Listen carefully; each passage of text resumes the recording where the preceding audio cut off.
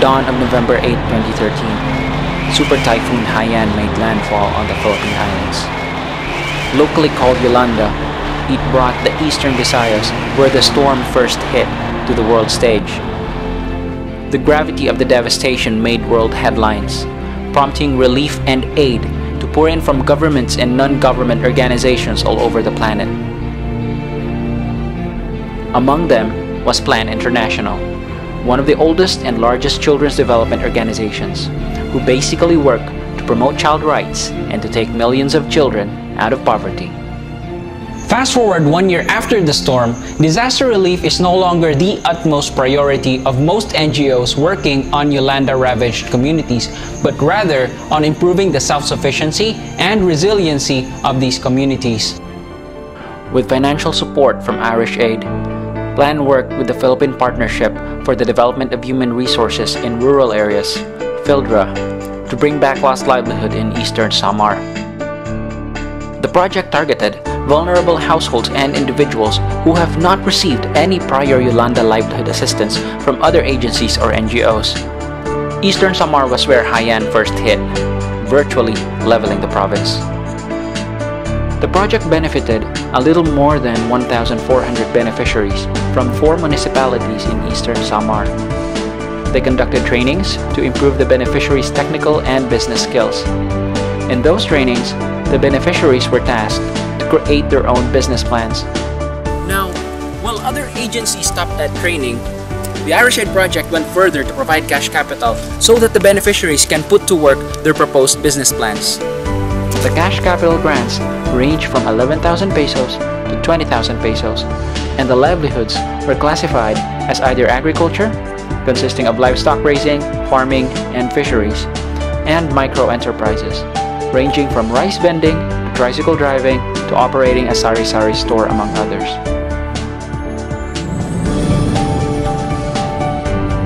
A year after the project started, we take a look at the beneficiaries and ask them how they are now.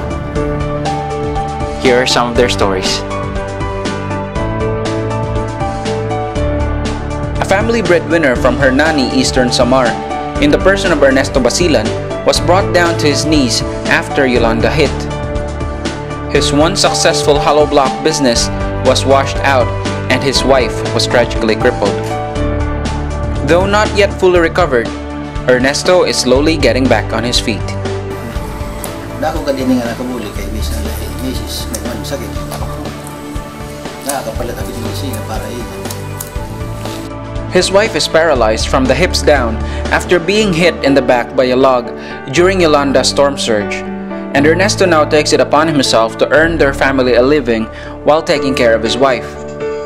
Despite all that's happened, with the 16,400 pesos worth of capital provided by the Irish Aid Project, Ernesto can more willingly look at the brighter side of life. Pero kaya exercise nga, yung tutukan ko naman dito. Ang waray pa, kanila nagpe-problema lang kung una kagay kapital, kabalikan dating negosyo. He admits it's not enough to scale up the business, but he is thankful he is able to provide small employment to the community. Kabuli ka diha. Bisan ko nagkukuri naman ako, may kudamang tao na bubuli ka, kaya na-employ manera, kasi sweldoan man. The dried fish wholesaler from Mercedes, Eastern Samar, in the person of Esther, likewise lost her livelihood to the storm. As with other victims, her hopes of survival was bleak. Ang problema mga tanan, pag hikagawas pa ng estudyante, ayun na naman kita iparasahi. So ito, amo na naman akong yan na ipapalitin bukas. With the Irish Aid Livelihood Assistance, Esther got her business running again, and she is ever grateful to the donor and implementers. Wala ng Irish Aid, hinhatag na livelihood, na siguro nakakabalik akong pag-hit niya pagbalik yan.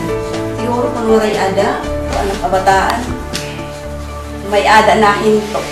Dako nga salamat ang Irish Aid. Sana maipagpatuloy.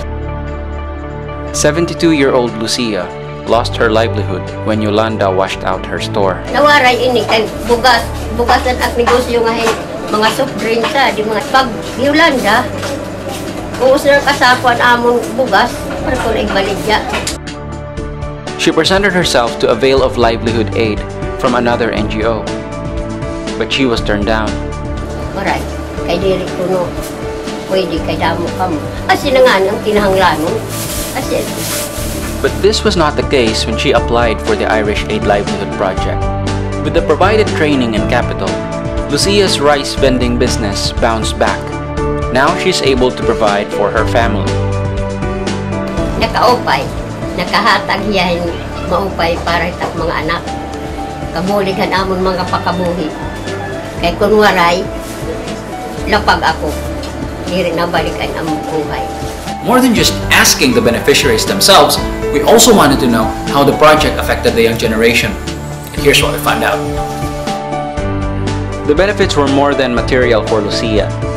Her grandchild once expressed interest to venture into the prepaid loading business, and Lucia was the ever-willing and now capable investor. Yan na pala, natutubak may bugas. Yan ang magpapanood ako habang wala ka eskwela. Anak, nakuha niya na panood yan sa 300, so With the project implementers and donor, she has this to say. Mupay na lakinan niya ako.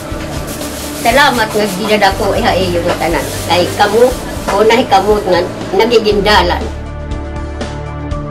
The second-year computer science student of ESSU Borongan, Jude, the son of a beneficiary from Balangkayan, Eastern Samar, acknowledges his mother's livelihood.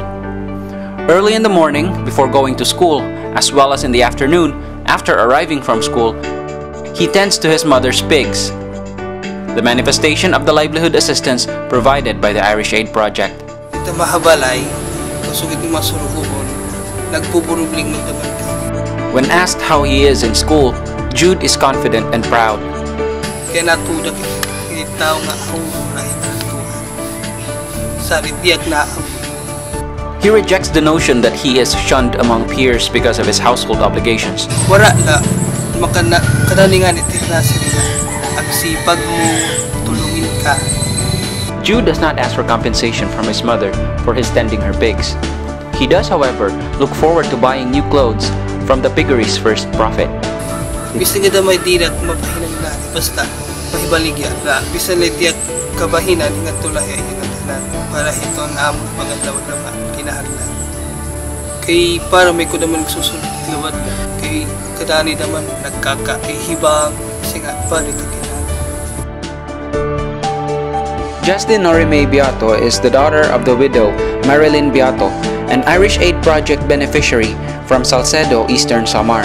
Pag after nahan bagyo, parang waray. Kasi dati waray talaga kami. Isang nga, hindi kami nakaon. Kaya waray nang pinapalit talaga. Waray nang maluluto or waray ni nanay na hihimo na tinapay kasi waray man din yung mga papalitan. When the Irish Aid Livelihood Project came, she testifies to the profound improvement the project has brought to their respective lives. Dako po an epekto nga na kuan han pakabuhay ng nanay kasi dati pag may naaro ako han mga pangpaeskwelahan dire niya nahatag tanan anakon mga kinahanglan, pero pag abot po ito nga ito niya Irish Aid, okay naman po nahatag na niya nga tanan anak kinahanglan, mga projects, mga barayda nga eskwelahan, tuition ko na makakabayad naghapakontuhay. And so she has but this one message to Irish Aid, PhilDHRRA, and Plan International. Thank you po na nabuligan niyo kami. Hindi ako liwat ng salamat kasi na improve talaga negosyo agad lahat ito na iyo. These are just some of the stories of the Irish Aid Livelihood Project beneficiaries. Their sources of income were all crippled when Yolanda came, and most of them were either ignored or denied by other NGOs when they applied for livelihood assistance. But with the Irish Aid Project, their sources of livelihood were restored, bringing back their positive outlook in life and enabling them to support their family's needs.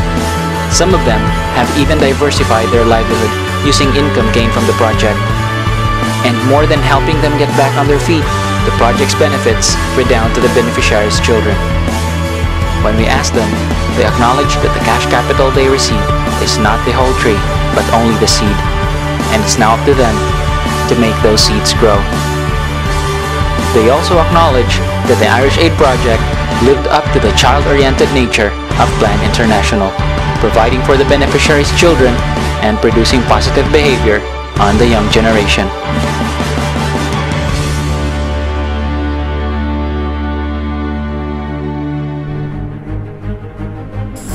The project may not have provided everything they need to fully get them back on their feet, but Plan International, with the help of PhilDHRRA, through the Irish Aid Project, gave back to the people hope. That first step towards bouncing back in life, that they may walk forward towards a bright tomorrow.